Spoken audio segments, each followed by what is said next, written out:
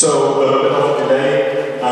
Next talk is, will mostly be around, I think, on why our tests sometimes suck if you want to get your commits in. So I hope I don't step on too many people's toes. Apologize in advance. Want to give you maybe some food for thought. If you don't agree with any of this, just throw the food at me, as long as it's not raw tomatoes. So let's start. Well, the dogma is tests are good. Of course, we want to test our code. And more tests, of course, is better. The more the better. Many tests, run them all the time green, all the time people happy. Jenkins bots running the tests for every commit.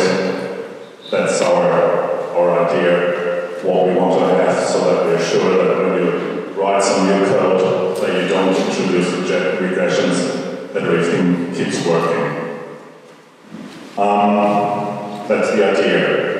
The reality sometimes looks a bit different. For example, this is what happens when you commit a change to Garrett.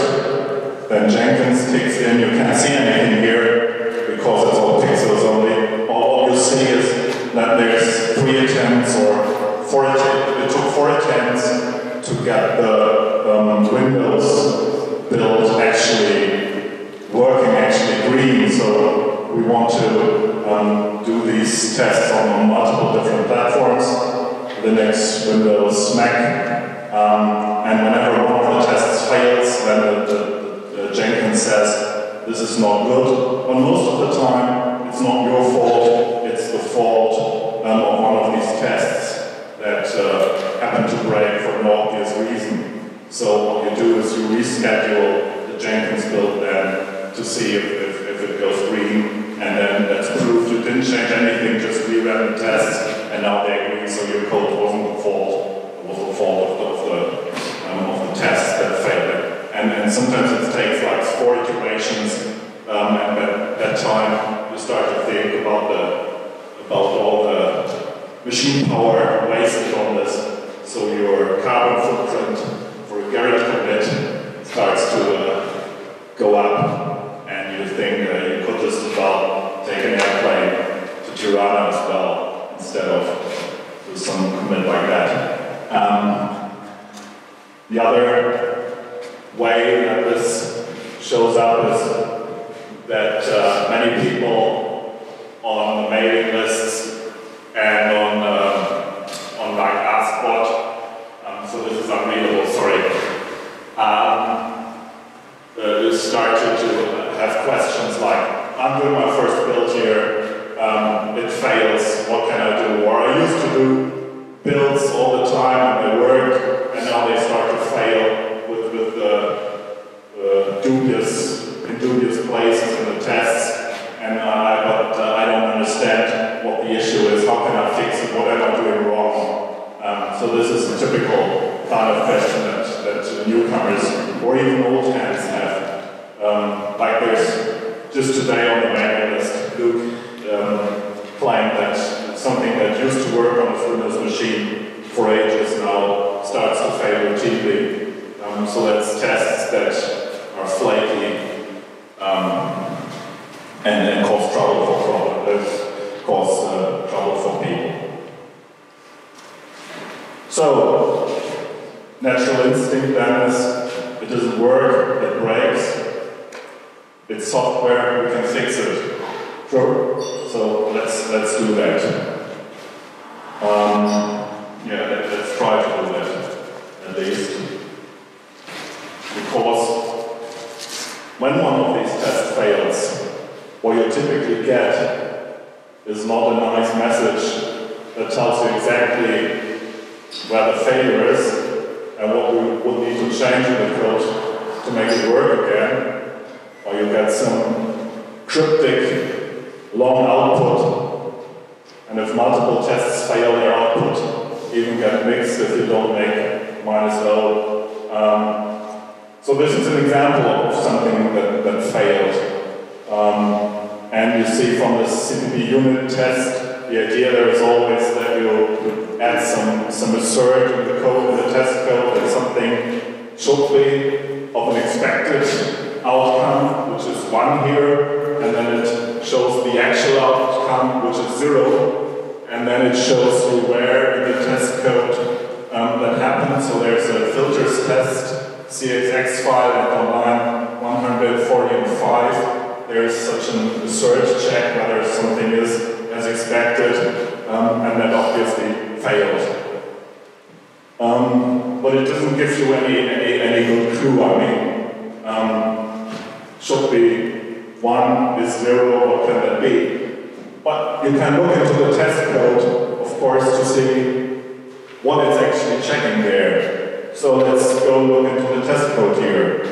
And then everything should be obvious, and we should be able to change whatever changes needed to get that test fixed, and everything will be green again for everybody. And everybody's happy. But let's look at the test code.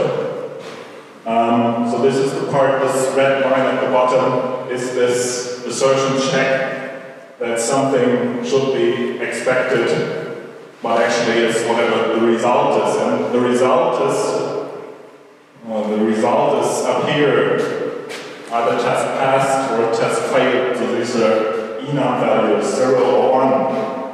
So apparently we didn't have it as expected. We don't have a 1 there. We don't have a pass there. We have a fail there. Yeah, that's good to know. But why did it fail? So looking further up, the end result is taken from the B result. B res is, oh, that's up there. If we are in an export case, are we in an export case? I have no idea. I just see the output there. So in one case we would do a load, in the other case we would do a save, and then the return value is a boolean, which says whether it worked. But apparently we did either of these and it doesn't work. But that's all we know.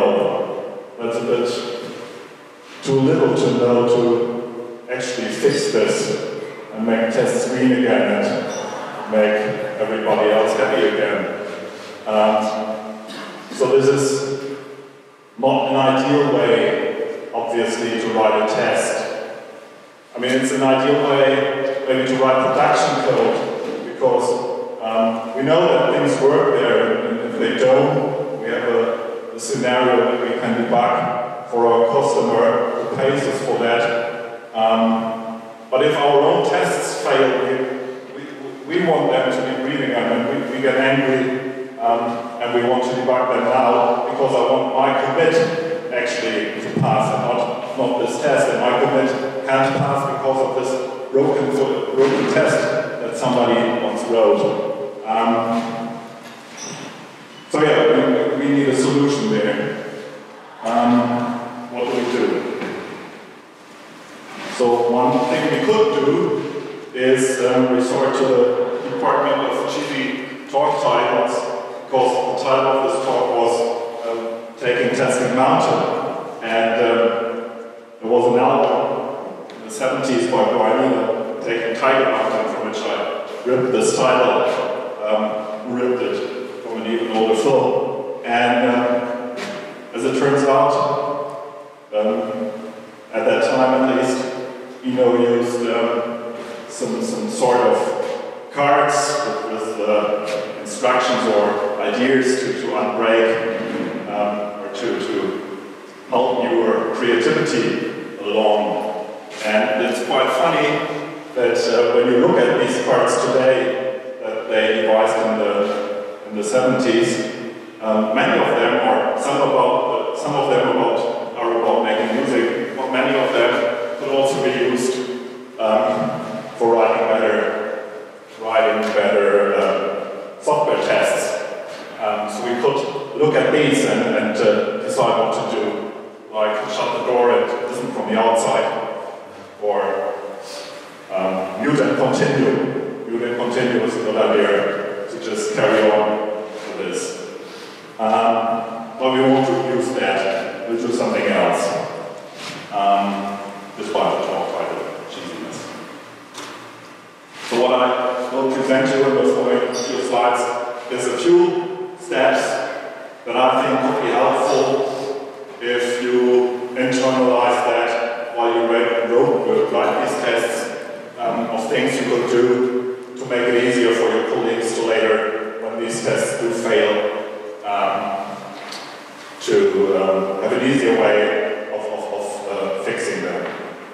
So step 0, the ultimate first step always is write a test that fails.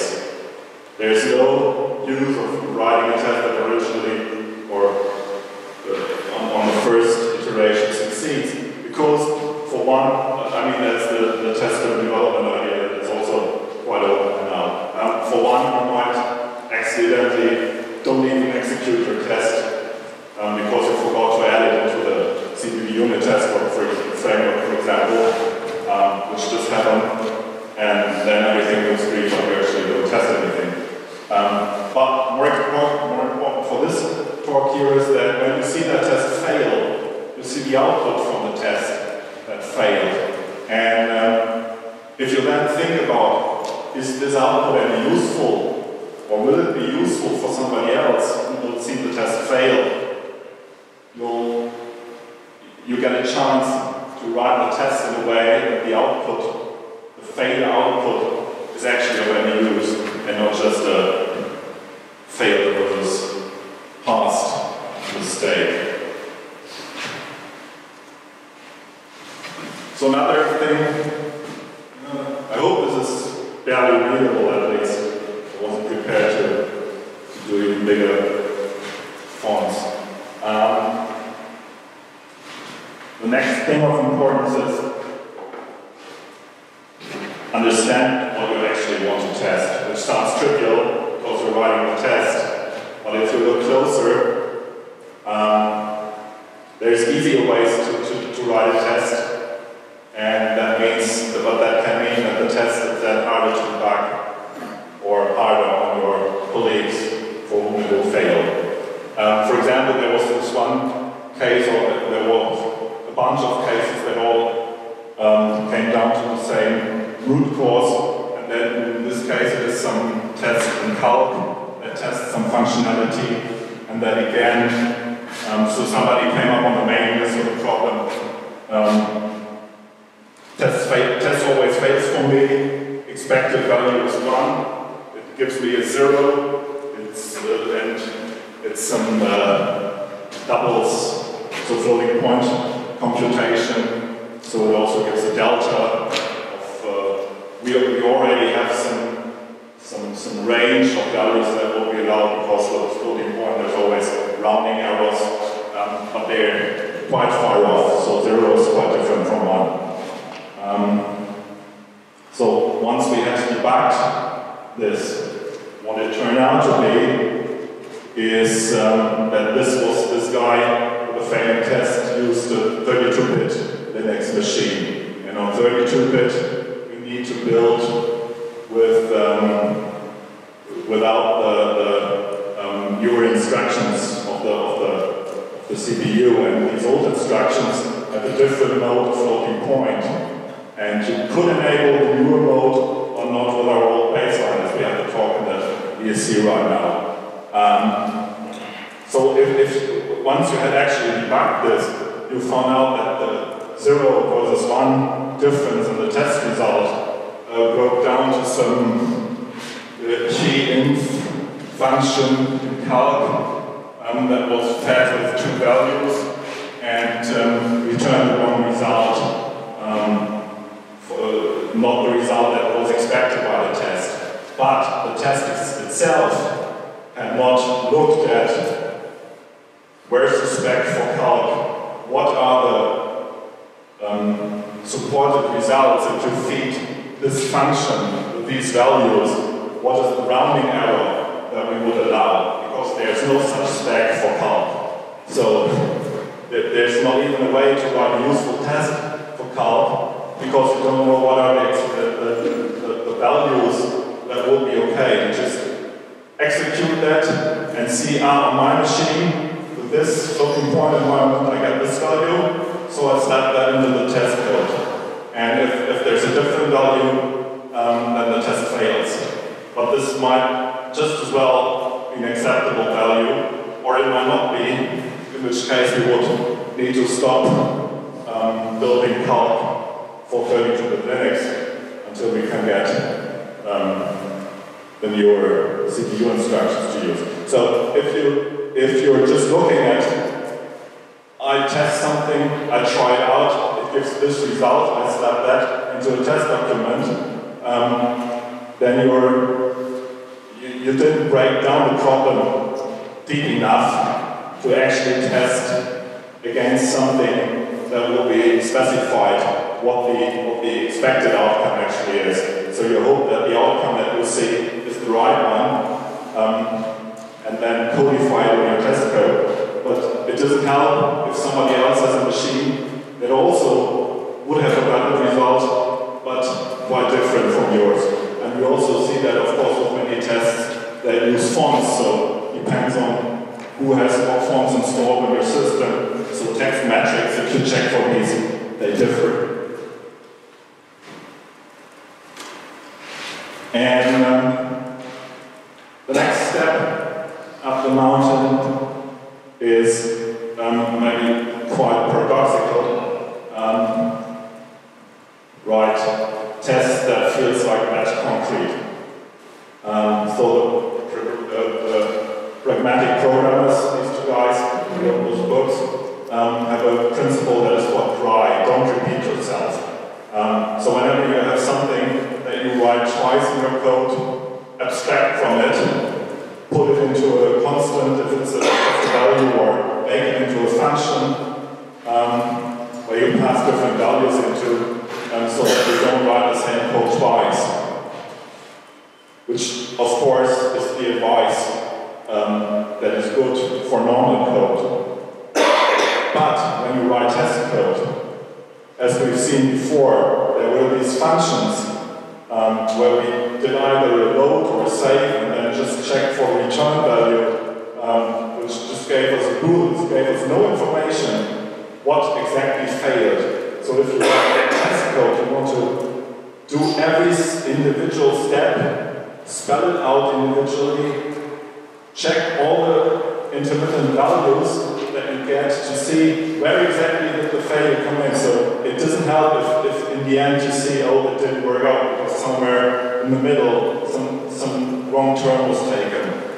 So for test code, paradoxically in a way, the ideal would be to have code that is not dry but completely wet, and where you don't use any abstractions, but completely kind of concrete code, so wade through wet concrete instead of skating through a dry labyrinth where you don't find your way back once the failure happens.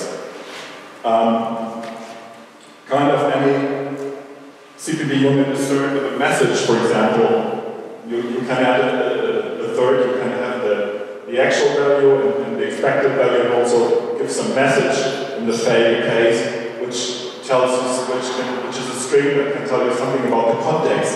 But as soon as you read that, that's kind of a red flag that you use some abstraction somewhere, so that multiple paths through your test end up at the same assert check, and you need to demultiplex there which path it was that ran into that failure. So, of course, there's no silver bullet here, so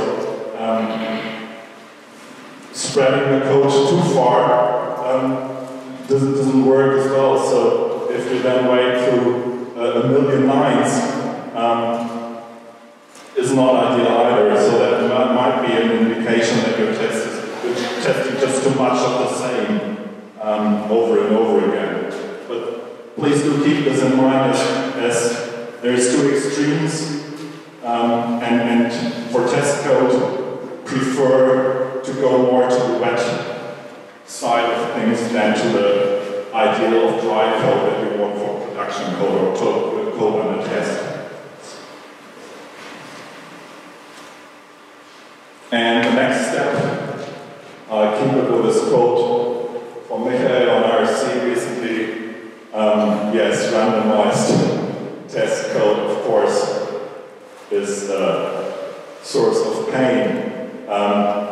There's these obvious uses of random, even if you would always use the same seed so that the values will always be the same. I think it goes against the previous advice of writing batch code. So why don't you then compute a handful of values that you then explicitly use in your test code instead of using some for loop with a random value that you seeded with a deterministic value at least.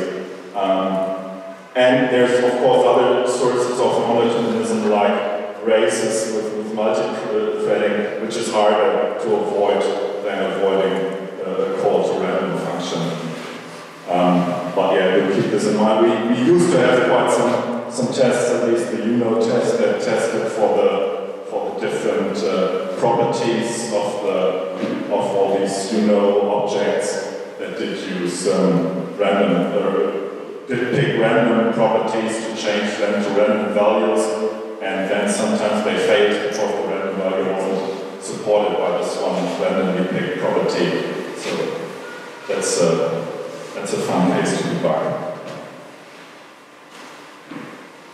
The next step, somewhat similar to the first, to the third, is that also the environment in which you run your tests should be deterministic and should always be in the same state. And for our test, that mostly means that these tests often open documents, and the LibreOffice code is so that when you open a document, we are putting a log file next to it that says this file is logged by such and such person.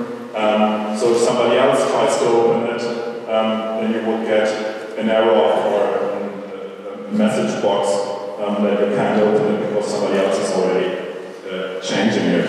So what we do for most of the tests is either open them in a read-only mode so that the log file doesn't get written, or move these test documents over to some safe place in the work dir, because every test has some place in the work dir that gets cleared before the test is run, and afterwards if the test succeeded.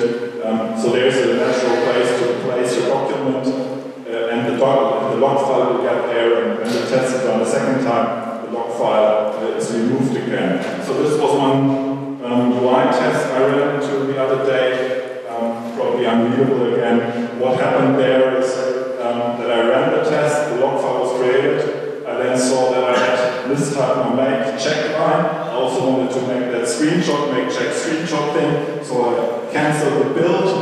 The log file was still there. I then got off the virtual network, which meant that for some reason my host name as LibreOffice had changed from A to B.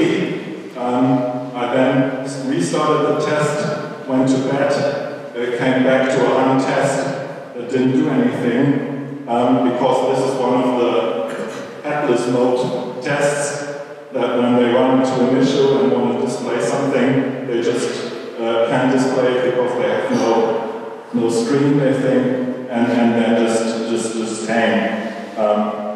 And the solution, of course, was